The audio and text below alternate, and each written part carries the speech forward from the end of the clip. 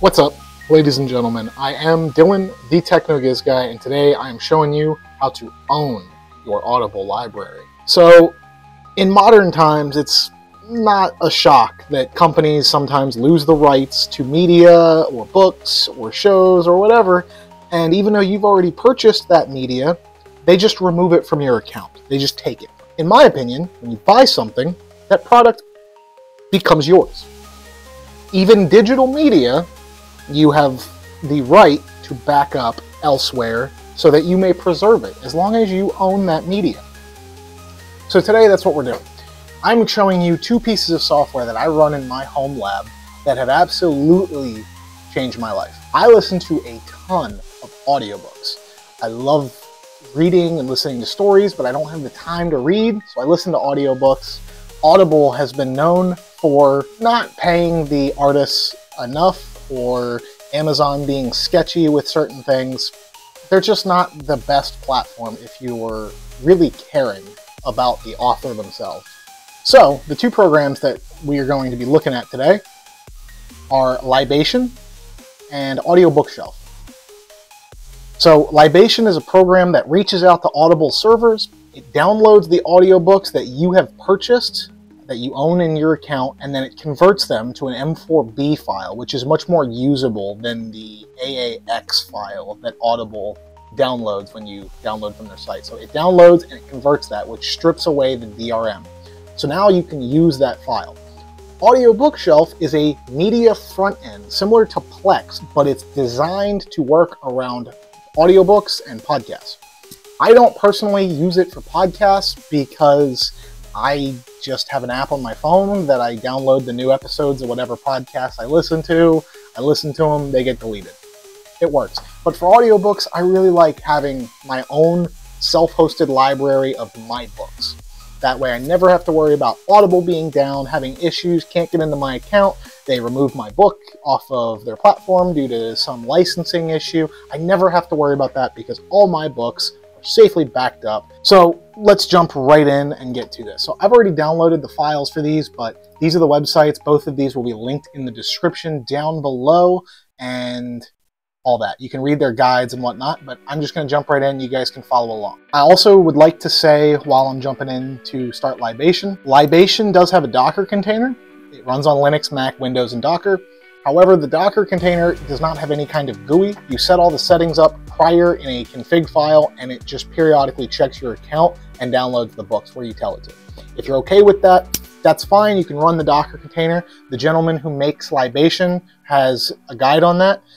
For now, I'm just going to install Libation bare on Windows as well as Audio Bookshelf. Audio Bookshelf also can run on Linux, Mac, Windows, and Docker. Audio Bookshelf does have a web UI, so no matter what you're running, you're just going to be running a service, and then you're going to be interacting with that program through either the app on Android or iPhone or a web browser and listening to your audio. I'm going to open the Libation zip folder, and I'm just going to extract all this stuff to a nice folder called Libation. All right, once you have Libation installed, you're going to open up the folder. You're going to open up the application called libation.exe. You probably are going to get a Windows Smart screen. That's okay. Just click Advanced, click Run anyway. It's just telling you that there's an unknown program trying to run. It's not a dangerous program. It's just not known to Microsoft. Although I am not a new user to Libation, I am going to click New User, Returning User. This button is only for if you've already had Libation installed on your computer. So I'm going to say new because on this VM that we're doing for the video, I have never had Libation installed. I'm going to skip the guided tour because I don't really care. First thing I'm going to do is go to Settings, and I am going to actually switch where this saves. Normally this will save to your users folder /libation/books. I'm going to, just for the sake of this video, set this to be a folder on the desktop called Audiobooks so we can see it. Normally in my environment, all my audiobooks live on my NAS, but for this video, we're just going to do this as if you were doing this locally, you're just starting out in your home lab. Other than that, I'm not going to change any of these other settings. You can set the download and decryption settings. You can set the audio file settings, so when it converts that AAX file to an M4B, you can change how that quality is. I just leave it how it is. I haven't had a problem with it yet. it's worked out fine for me. The only thing I do like to change is I like to change the folder either to my NAS, or in this case, I'm setting it to the desktop. I'm going to click save on that. We're going to click the settings button again. We're going to click accounts. So for accounts, this is where the important part comes in. So you are going to first enter the country that you are in. So I'm in the US, so I'm going to enter US for my locale for Audible. And then you're going to want to put your Amazon/Audible email address in here. It'll ask you for the password and the one-time code in a second. You can put an account nickname in here. I'm going to blur my email address out just so that way you guys don't send me a bunch of spam email to my personal email. You can, if you have the Audible app installed on your computer, you can just import your profile from that, but this is easy enough. So once you click save, it's going to come up with a little web page. I'm going to check keep me signed in. All right, so once you put your password in, it's going to ask you for a one-time code. If you have one-time code set up, I do, so I'm going to do that. Once you do, it's going to say scanning up here at the top, and in a second, all my books are going to pop up. So we're going to grab 1984, we'll grab Buddhism, and just because you should always ride with Jesus and God, we're going to grab the Bible. Why not? So you can see all you have to do to liberate the books is search for them, find the books you want, and just click the traffic signal sign. If there's a PDF attached to that audiobook within Audible, whether it's an ebook copy or wallpapers or art or whatever, that will also get downloaded with the audiobook with this program, which is great. You don't lose anything. Also, if you want to just liberate your entire library, which is what I do, you can come up here and you can just click begin book and PDF backup 119 remaining, or however many you have remaining. So real quick, while this is downloading, I want to jump over here and we're going to install Audio Bookshelf and start looking at that. So on Windows, you just have an installer file. It's about the same on Linux and Mac as well. And then on Docker, it's just a Docker container that you can run. Yet again, you're going to get a Windows Smart Screen error. I'm going to leave all these settings how they are and just install Audio Bookshelf. And once it's done, I'm going to say launch and just open it up. Okay, I had to do a little reboot there. But if I close Libation now, you can see in the audiobooks folder, we have the books we downloaded. So you can see these are named, the book name, and then like a weird tag. For the next part of this, you're going to want to actually leave that tag in, because similar to how Plex uses the movie name and the year to find the metadata, Audio Bookshelf is going to use that Audible tag to pull the metadata from Audible and save it locally. So now that we're done that, we've installed Audio Bookshelf while we were waiting. I'm going to double click the Audio Bookshelf banner down in the bottom. It's going to ask you to make an account. Please make a nice secure password. And then log in. It's going to ask you to add a library. Options you have are books and podcasts. I'm only going to do books because I don't do podcasts through this. For my metadata provider, I'm going to do audible.com. And just because I'm going to set this to a book icon. Because why not? For a folder, we're going to browse, go to my desktop here. We're going to browse, go to my desktop here, select the audiobook folder and create, and then scan. I don't usually mess with any of the scanning or metadata settings in Audio Bookshelf. I've never felt the need to. If you feel the need to, go for it. They're there.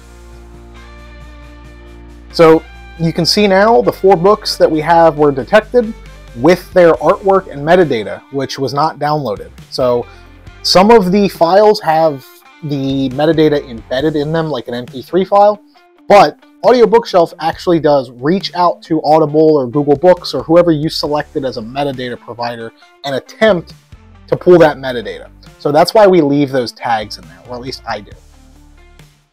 And you can see these even pulled the only from Audible branding because it's pulling the metadata for these books right from Audible. So here we can see the audio track, which is cool. You can see that M4B file. You can also see all of the individual chapters of the book, as well as their timestamps, which is really cool. You can jump right in. So if I wanted to jump into Deuteronomy, I could, or Genesis.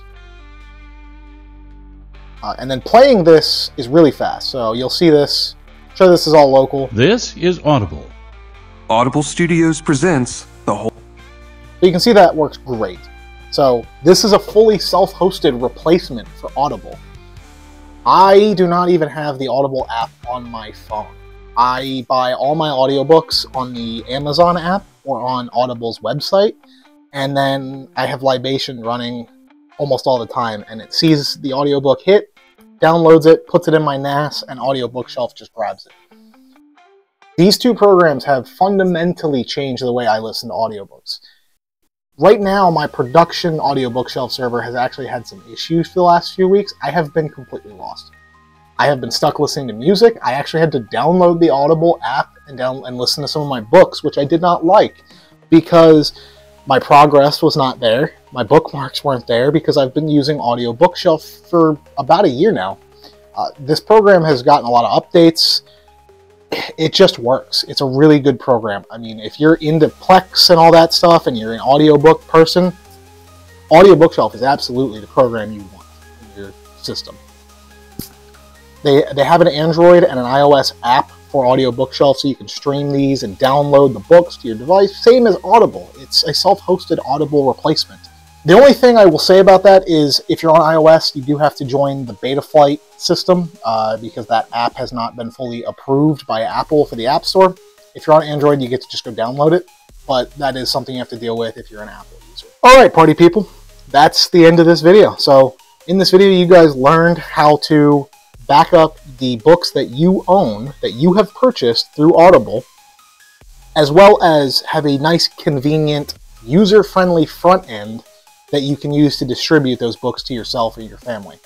You can make other user accounts in here by going to the settings. You can add users and you can give them different level of permissions and whatnot. You can also see what kind of activity, so you can see who's listening to what. Audiobook Shelf, it should be added to your system. It supports MP3s, which is great because I have a couple of books that aren't real audiobooks. One of those that comes up on the top of my head is Brandon Sanderson's Defending Elysium. That never even got a physical book release, let alone an audiobook release. The only reason I have an audiobook was because someone took the PDF that was on Brandon Sanderson's website and narrated it. They did a really good job narrating it, so I downloaded their YouTube video and I kept it. Audiobook Shelf handles that file just fine. Treats it like any other audiobook. It doesn't have chapters, but I can manually add those in since I had to do it. But yeah, so it's a great program, absolutely wonderful. If you guys enjoyed this video, please consider leaving a like. If you have any comments or concerns or questions or anything you want me to do for you, see, if you want to know how to do something, you want me to go into more detail, you want to explore home lab stuff, comment down below, guys. Subscribe if you like what you see. I got content coming. I'm shooting for Mondays and Fridays for content delivery days, but we'll see how that works out. For now, Mondays and Fridays are the goal. And we do tech stuff. We do home lab stuff. Anything with a computer chip, we're having fun. It's always a kick-ass party over here. So I am Dylan, the Techno Giz Guy. Thank you for watching. Have a nice day.